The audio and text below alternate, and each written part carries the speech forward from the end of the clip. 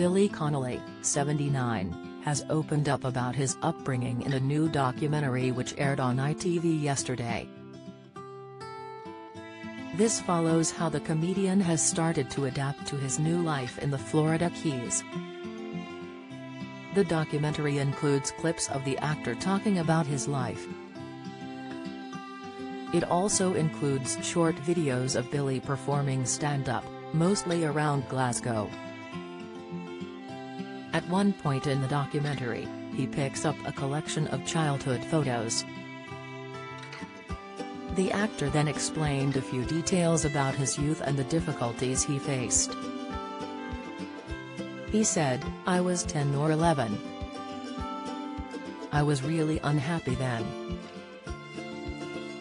I grew up in a very thou shalt not society. My people who brought me up didn't like the jolly things in life.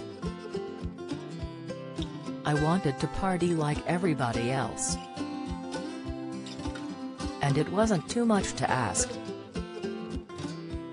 The documentary then goes on to show Billy's new life.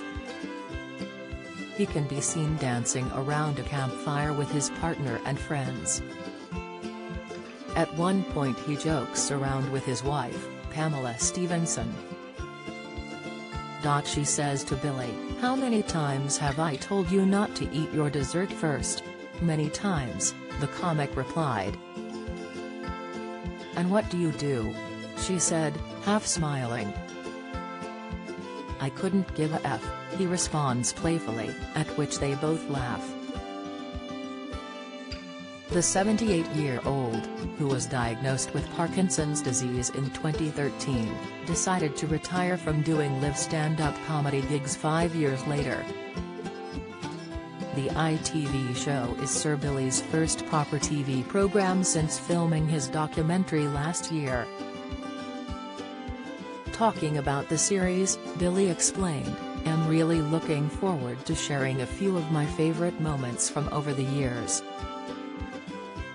It's been brilliant, and I hope you'll come along for the ride." Billy Connolly, My Absolute Pleasure is available to watch on the ITV Hub.